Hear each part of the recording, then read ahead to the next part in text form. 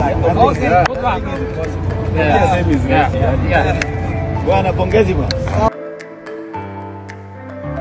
Welcome to Track and Field by Chico, where we give you news, views, reviews, and interviews.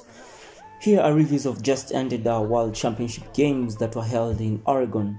To begin with, Ferdinand Omanyala arrived 3 hours to the 100-meter heats. Well, he did participate in the games, but well, you know the jet lag, traveling economy for 18 hours straight and still making to the semi-finals. That was commendable, that was really epic, and still running world-class times. As usual, Marcel Jacobs chickened out again like he did in Nairobi and the Prefontaine Classics. According to his team, he suffered a thigh injury. Well, quick recovery to Marcel. Moving on, the men's 100 meters was something else. It was won in a time of 9.8 by Fred Curley, who is also the fastest man in the year 2020 in a time of 9.76 seconds. This is what Curley said. Yeah, it was a good, nice competition. On to the next one. Nairobi is good, excellent. Yeah. Yes. Can just before you go, in the Olympic Games, you got silver. You're going to the World Championship. Gold medals. Gold. And it was a USA clean sweep in the men's 100 meters, headed by Fred Curley, Marvin Bracey, Trayvon Bromell. Curley's done it! What a moment for the 400-meter man! To be the gold medalist, how's that feel? I walked on at junior college. I said I was going to do some great things at junior college. I speak crazy things, and I think I'm still speaking crazy things. At the end of the day, if you believe in yourself, I got to this point and I believe in myself and I'm a world champion. Talk to me about the relationship with your coach, ShellyAnn Francique. You've been with him for a while, right? What is that relationship like? Well, he's crazy, I'm crazy. I think we work good together.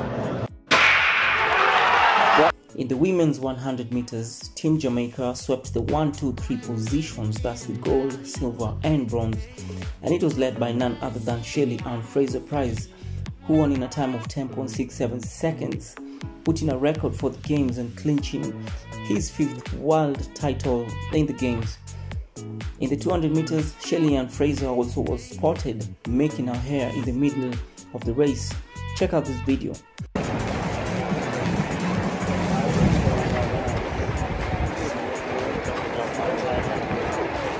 She was literally making her hair during the race and still won her heat to proceed in the finals.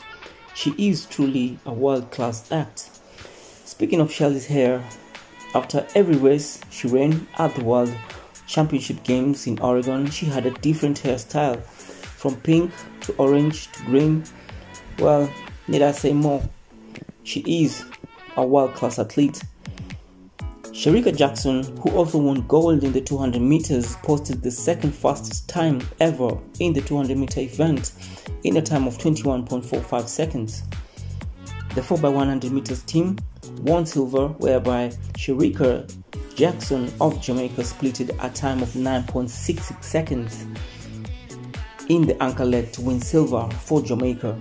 The women's USA team won gold. Abby Steiner ran a staggering 9.86 seconds in her leg.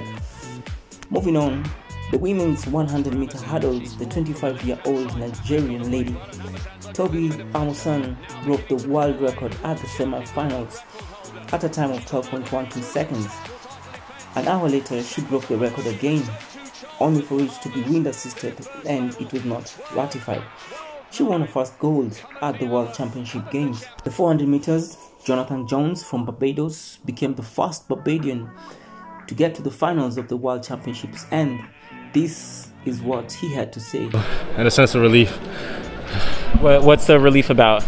Last year I only made it to the semifinals of the Olympics, and a big thing for me is like progressing just every year to go a little farther every year. So making a final is just, I guess, a correction for history, and then going forward, try to keep going even more every time I run. The women's 800 meters was a class of its own. Mary Moraa from Kenya won a bronze medal and set her personal best of 156.71 seconds. Hodgson of Britain came in second, setting a season's best of 156.38 seconds. And the winner was none other than Athing Mu of the United States in a time of 156.30 seconds. Remember, Mburu has not lost any outdoor race at any distance since September of 2019, and she's only 20 years old. Amazing. But in second, Keely Hodgkinson was also 19. Last but not least is the long distance 10,000 meters men, which was won by Cheptegei of Uganda. But the silver was not an easy win. For Stanley Mburu, he was tripped, fell down, injured his leg, got way back in the pack, fought his way up and won a silver in a time of 27 seconds. Oh. Well, that's all folks. Stay tuned for more videos. Please don't forget to leave a like, and as always, peace.